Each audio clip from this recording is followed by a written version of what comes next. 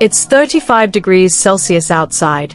The air is thick, your skin is sticky, and the sun feels like it's pressing through the windows.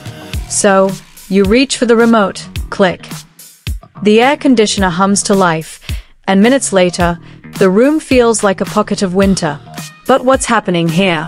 What exactly is this machine doing to make hot air vanish? Well, it's not making cold. It's moving heat. And that's where the science begins. An air conditioner is essentially a heat pump, a system designed to transfer thermal energy from inside your room to the outside air. It works by using a closed-loop system of coils, a refrigerant fluid, and 4 key components: the evaporator, the compressor, the condenser, and the expansion valve. Let's explore each part, and the physics behind them. At the core of this process is the refrigerant, a chemical compound with a very useful property. It can change from liquid to gas and back at relatively low temperatures. Why is that important? It is important because when a liquid evaporates, it absorbs heat from its surroundings, and when it condenses, it releases heat.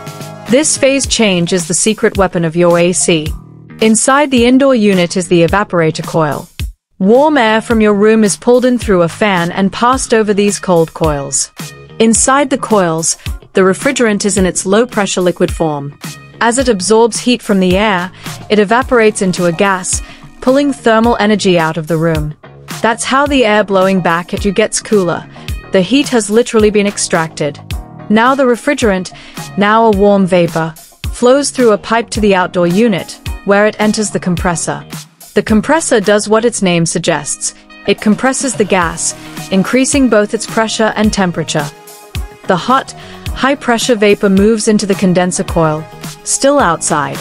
A fan blows air across these coils, and this time, the refrigerant releases the heat it absorbed earlier.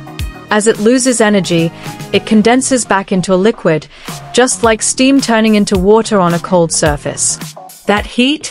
It's gone, vented into the atmosphere. Now the refrigerant, back in liquid form but still under high pressure, passes through the expansion valve. This component acts like a nozzle, suddenly dropping the pressure and temperature of the refrigerant. The cold, low-pressure liquid then returns to the evaporator coil, ready to absorb heat again. And the entire cycle repeats, over and over, quietly, efficiently, scientifically. This loop, evaporation, compression, condensation, expansion, is governed by the laws of thermodynamics. It's not about making cold. It's about the movement of energy from the inside of your room to the world outside. Of course, none of this comes for free. The compressor uses electrical energy to run, which is why air conditioners consume a significant amount of power, especially in summer. Modern AC systems use advanced control systems and inverter technology to adjust their cooling power dynamically, saving energy while maintaining comfort. So next time you walk into a cool room on a hot day, know this: you're not just feeling cold air.